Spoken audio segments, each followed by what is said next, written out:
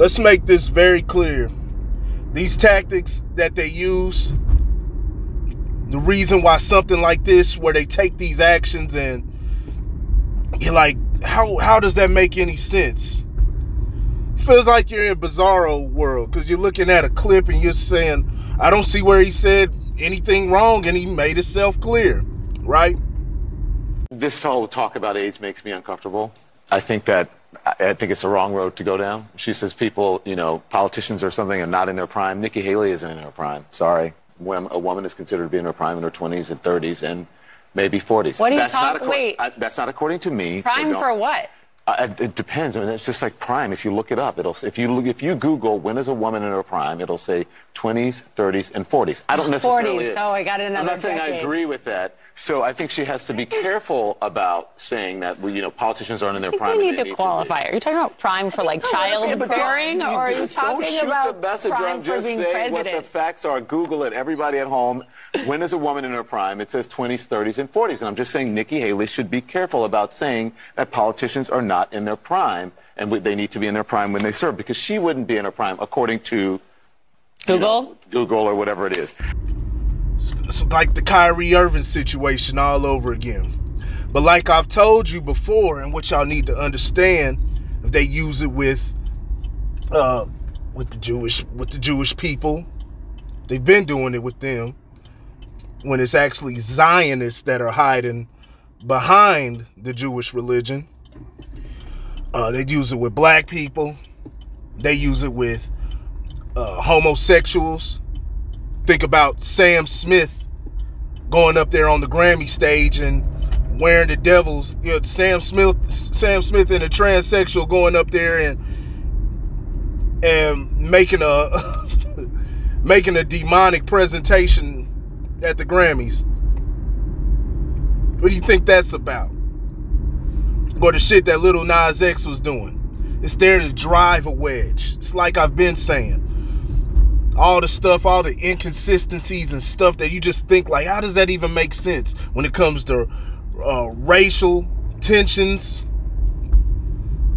A lot of black people don't even see it. I think a few more are starting to see it, how they're being used and manipulated, but there's still a large portion to where, they think just if a white person says some stuff like that, it's just white fragility or white tears, and it's because everything you did to us in the past.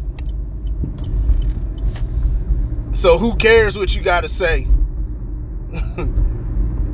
Perfect example, some of the stuff that was going on in 2020. Remember the teacher that, she had no ill intent,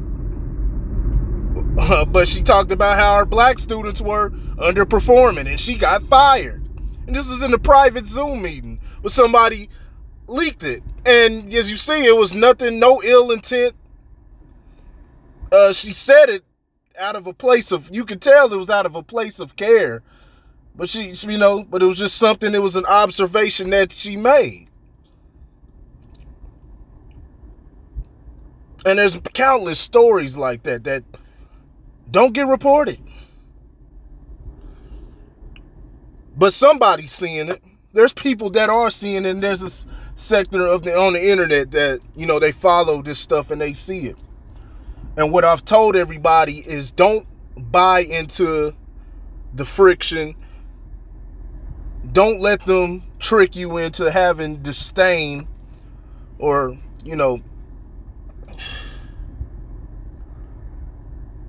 not liking this particular group because you think they're getting away with something. They've used white people over the years. They've convinced you, even though, like with most situations, the white people bought into the bullshit that was going on back in the days, but it was government. It was government that was sanctioning these things. It was government that was giving us subsidies to these organizations that were participating in Jim Crow and stuff like that. And they were putting the laws, enacting particular laws. That was government. Don't lose sight of that.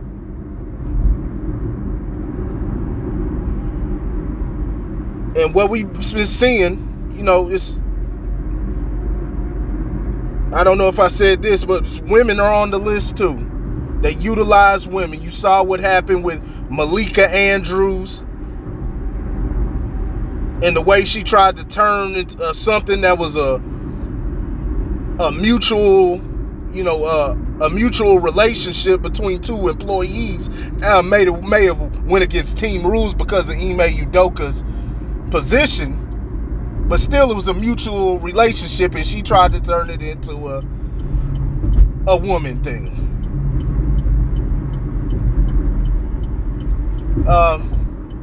And that's what this is with Don Lemon. I don't like Don Lemon at all. And he's fed into this whole culture, this cancel culture, and just the lies being told. Sat there on CNN for years, telling lies, spreading propaganda, telling stories, manipulating stories, and the people who watch the program. Sat there for years. So he helped create this. And now he's getting fucked over by the same system that he helped create. How about that? Hard to feel sorry for you, but at the same time, I'm going to call it out. It's bullshit. Because, hey, you say, because I'm going to say, if it can happen to him, it can happen to you. Now, how can it happen to me? I don't plan on working at CNN anytime soon or anything like that. That's probably what you're saying. But these ideas seep into the fabric of our society, into the minds, where people start believing that this is acceptable way of handling things and processing information. Because we've seen it in other aspects. It's worked. And so while you won't be working at a big mainstream place like CNN, it'll seep into your institutions, your schools, your job, or something. Certain conversations probably shouldn't be having anyway, but hell, it was a harmless, he said nothing wrong. Saying these sexist comments when they were talking about Nikki Haley's age and talking about is she past her prime, and he was defending Nikki Haley, saying because of her age, because she's 50. And he said he doesn't like that notion because people try to use that same argument and try to say that with women. It's been said, whether they've heard it or not. And he made it very clear that he does not agree with that about women being in their prime and in their 30s or 40s or anything. He said he doesn't agree with it. Said it clear. But then you got these two white women, these two dickheads, being offended. Was it one or two? I don't remember. You got them being offended. About what? He clearly said he does not agree with the notion or the statement, but he was putting it out there how he doesn't like the statement about people being past their prime. So that's in defense of women. And y'all still took him off the air? Because they took him off the air for I don't know if it was a couple days. I know there was one episode they took him off the air, and now they brought him back. He's able to get back on air, and he has to undergo formal training because of his quote-unquote sexist comments. We live in a clown fucking world, and anybody who agrees with this shit, you are a fucking clown. They try to create this narrative. They try to create these protected classes where you can't say anything, can't have any criticism. And all it does is create hatred amongst the groups.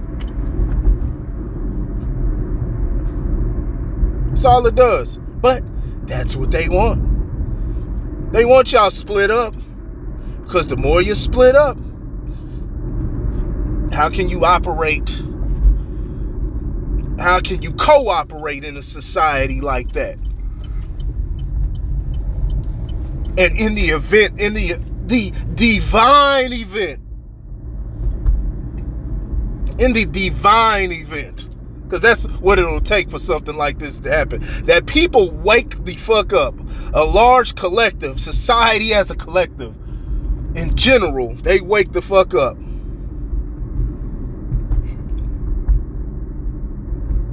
How are you going to work together? How are you going to create free markets and things like that if you're fractured? If you don't want to work with each other, create a money system that flows the correct way, flows to,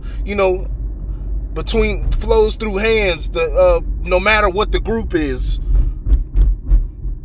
where people cooperate with each other. Can't work if everybody has disdain toward each other. And this is exactly what they want, because you'll forever be in the government's grasp.